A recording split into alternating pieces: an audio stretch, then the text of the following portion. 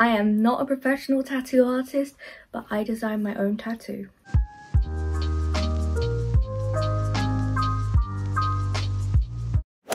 Wanted to talk about something really cool. If you didn't know, hi, my name's Beth. I'm 22 years old. I've been getting tattooed for a little over 2 years now. I only have about 8 so far. I'm not gonna go through all individually. I'm just gonna be talking about my brand new one that I actually designed and kind of my process, how I did it, why I did it, and that kind of stuff. So when I say I designed this, I'm not talking about the tattoo that got applied to my skin. I'm talking about the concept and the kind of the basis that we worked off of. Does anyone else put that apple pen in their hair so they don't lose it? Because I need to do it otherwise. Oh my god, actually that looks so sick. I haven't looked at it in a while. Oh damn, that's cool. When it comes to designing tattoos, I don't claim to be a tattoo artist. I don't claim to know every style. I don't claim to know every rule of every style. And I try my best to interpret those styles, you know? For me, I'm very attracted to thick black outlining.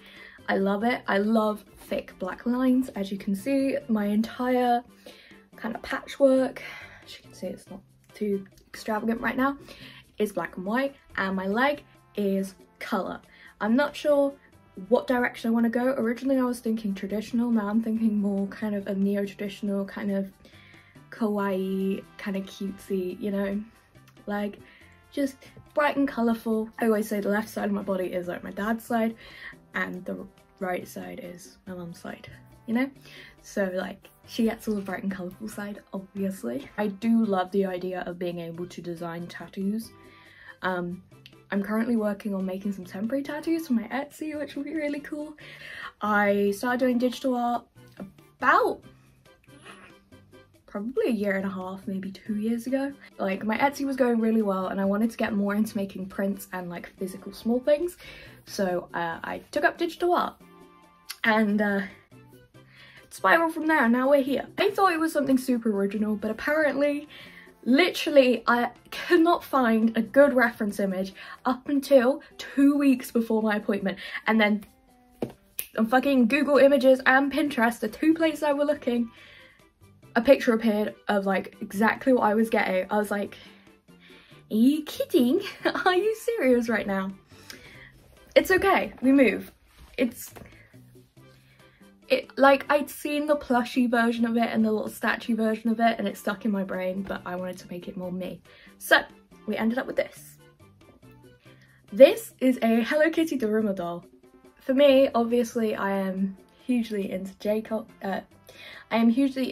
Japanese culture and kind of history and that kind of stuff. So obviously a Daruma doll, if you're looking at it from a Japanese viewpoint, is traditionally put out at times of good luck, such as New Year, and it's meant to show good fortune and luck and prosperity and happiness for the year ahead. And one thing I didn't know until I started researching is with the eyes. So if the eyes are both black, it means you have achieved a goal.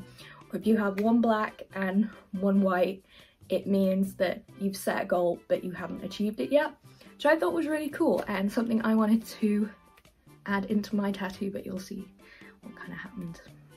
In regards to my leg, I wanted to make it kind of feminine yet still reflect those values, as well as have a very bold colour palette, which is kind of reminiscent of, again, traditional tattoos in terms of reds, but still bringing something cutesy to it. So I'm looking at it here. I'm not really sure how long this took. I think it took maybe like I don't know. Let's have a look. So this drawing was created on the 13th of February at 12:47 AM. That's when I believe I was ill with a chest infection, like literally right before I had COVID. Like a few weeks before I had COVID. This drawing specifically, like the first idea had an hour It only took an hour to draw. I remember literally just lying in bed and then suddenly the idea came into my head, and that rhymed, and I was like, oh shit, I need to draw this now. So that was kind of my rough sketch. I took more kind of reference from the Daruma doll when I did the Hello Kitty, and in my opinion it kind of reminds me of a Gundam. I'm not really sure why. Or it kind of looks like an egg. Like, it's not, like, don't get me wrong, I am not Pony Lawson, but like, in this one, literally at the same time at 1:33 AM on the 13th of February this year.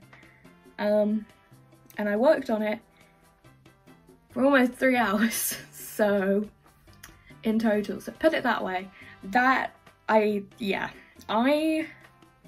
was ridiculous. I used to literally stay up all night doing my artwork and then look outside and like the sun would be rising. I was like, oh, okay, well, fuck sleep, am I right? One of the things I kept seeing very heavily, especially in Daruma doll tattoos, which whenever I'm trying to draw a tattoo design, I always tend to look for tattoo references to build up of.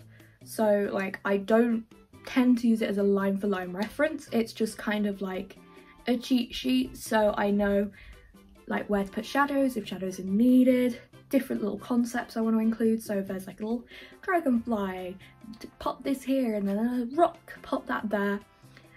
Just an idea for formatting, and then I will obviously change all the line works. The majority of them either had text in the middle or they had lines. I'm not really sure if those lines particularly symbolize anything. I did not research that.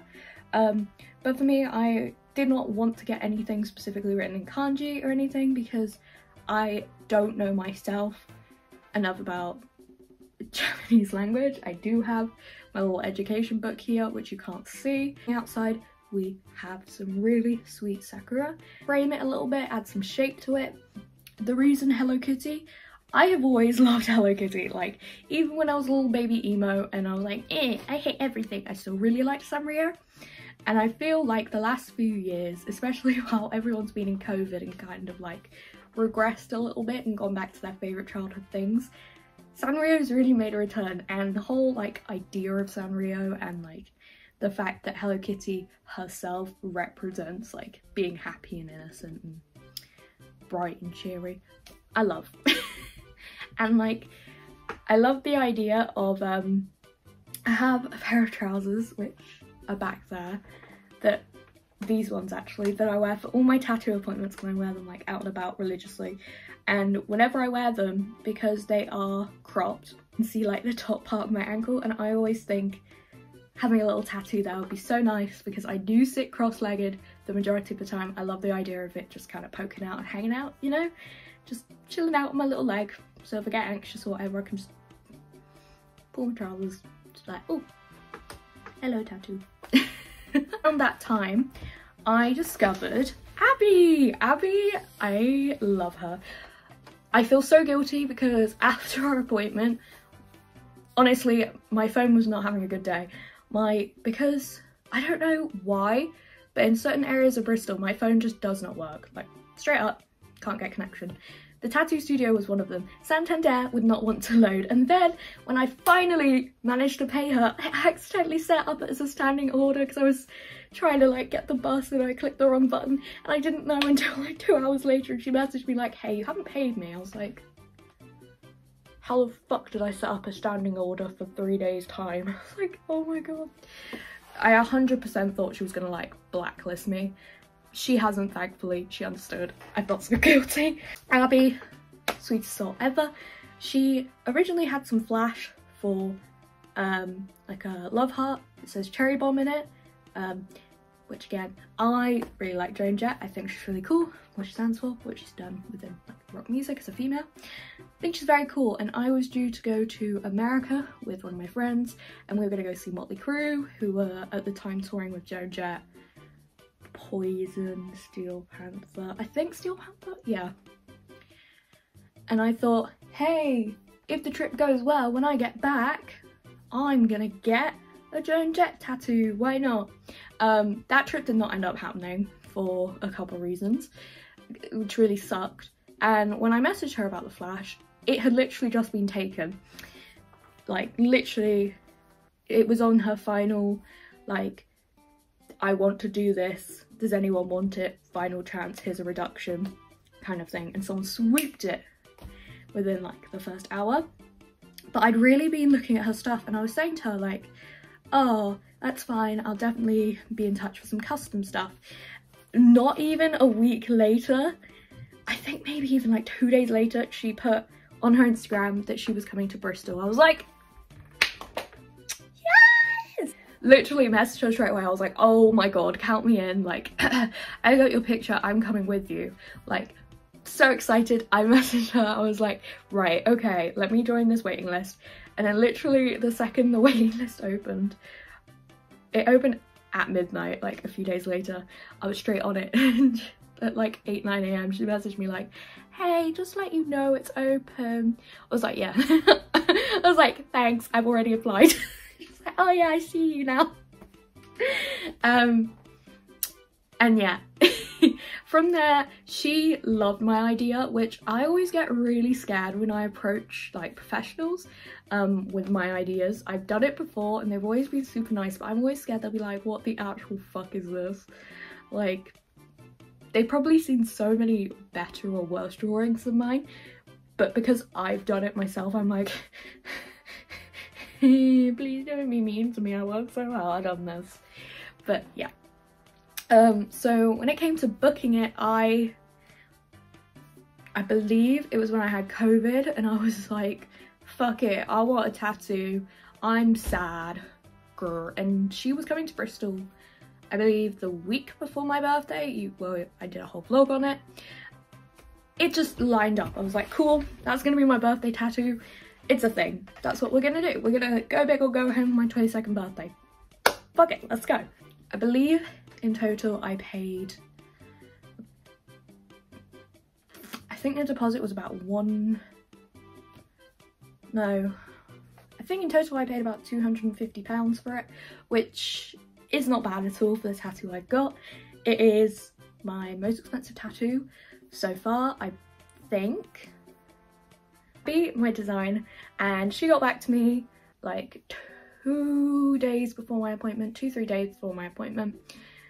No problem, super happy. And she showed me the idea.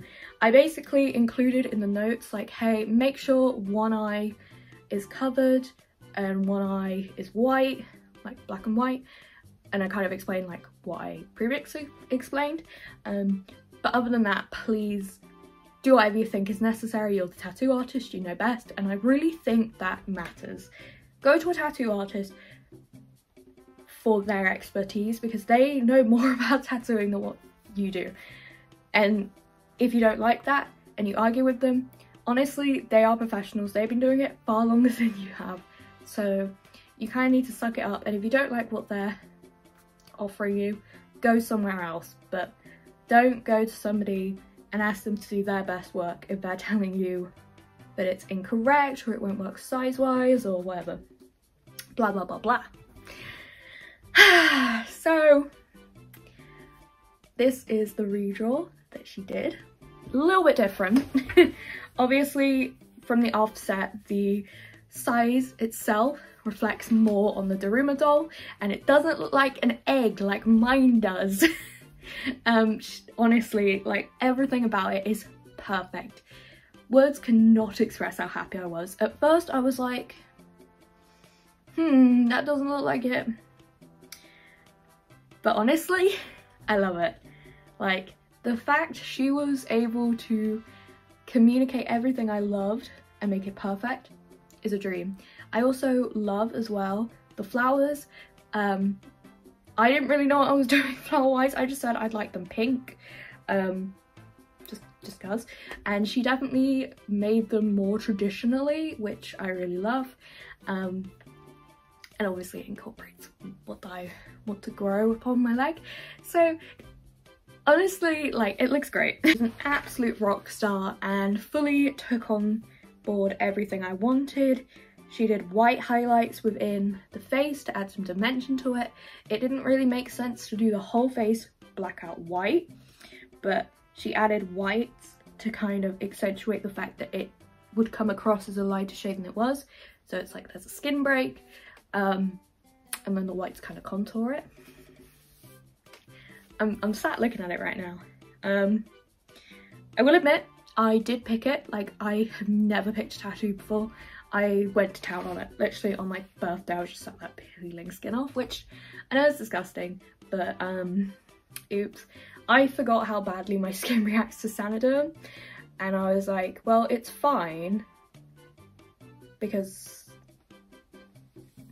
like it was, I rationalized it in my head, but like, yeah, I'm allergic to Sanriocore. I know most people are, and I believe that's what she rapped with, so yeah. Abbie really worked with me and worked on kind of spacing the design out a bit more and making it more cohesive, more of a standout tattoo that will actually kind of last over time, because with my idea everything was quite cramped together, and obviously as I get older, because I'm still pretty, I'm baby, I'm a very baby adult, my skin's gonna stretch, and especially in my legs where they're probably going to be very visible, like, you know, hopefully trying to get my legs out a bit more now I've got some tattoos. Ooh. The only thing you might have noticed is the eyes. So literally, I think it got to like 2 days later and she messaged me saying, I'm really sorry, this isn't up to my standards, like I'm so sorry, I forgot to fill the eye in white. And I just completely forgot. And I was like, you know what, that's actually kind of cool, because when I designed and inquired about this, I was a big old sad. I was on some seriously messed up medication, and like I was questioning a lot of things. I hated everything. Like, that's partly why my YouTube has been so stagnant this year and why I haven't been uploading that much, because I was on this medication for like the first 4 or 5 months of this year, and it took a long time to kind of get off of it. It was a really strong antidepressant and it fucked with my brain. And now, like, it's come back around September and it's been a year since I moved out of my house that I've lived in all my life, my trauma house, the house that literally everything bad in my entire life has gone wrong in, and moved into my new house, and everything's starting to feel a little bit better. Like, I'm literally living my best life. Words cannot express how happy I am, and I don't know, it's just the whole idea of that I set a goal to try and be happier and do more of what I loved, and like now it's, well, when I got it done it was like starting to peak, you know, starting to get a little bit better, you know. Moved into my new house, starting uni, it was almost my birthday, then I started uni and my business was going great, and now I'm like here, yeah. So like, I'm not even mad about it. Maybe one day I'll get it filled in white, probably won't. It's okay, I don't mind. It would probably get muddy at some point anyway, so like, I'm just gonna leave it. I like it. But yes, so yeah, that is how I designed my tattoo. Honestly, I went into it with open arms. Like, I drew my interpretation of it, but ultimately, if I'm going to a tattoo artist, I want them to take my idea and make it the best version that they can, because typically I go to people for their art. I don't go to them because they're a tattooist. I go to them for their art, and I want them to create a concept based on something I can give them, or like their flash or pre-prepared things. Do let me know if you'd like a tattoo tour once I've gotten a few more. I always said the minimum I want to do a tattoo tour with is 10, and I'm getting a little bit close to that. But yeah, I don't have too many interesting ones right now, but I do love to talk about my tattoos, because I feel like my life didn't really start until I had them. Truly, like, I feel so much more me, like alternative cute Beth, you know, with the pink hair, currently pink and orange, and the tattoos, and just but yeah, it's my first full colour tattoo, and oh bitch, it was fine. Like, I've never had one on my leg, it was fine, honestly. Well, I have them now, so I'm gonna go chill out with Tash on my bed. Please like and subscribe if you want to see more kind of random videos. I love doing them, so yeah. Anyway, Thanks for watching.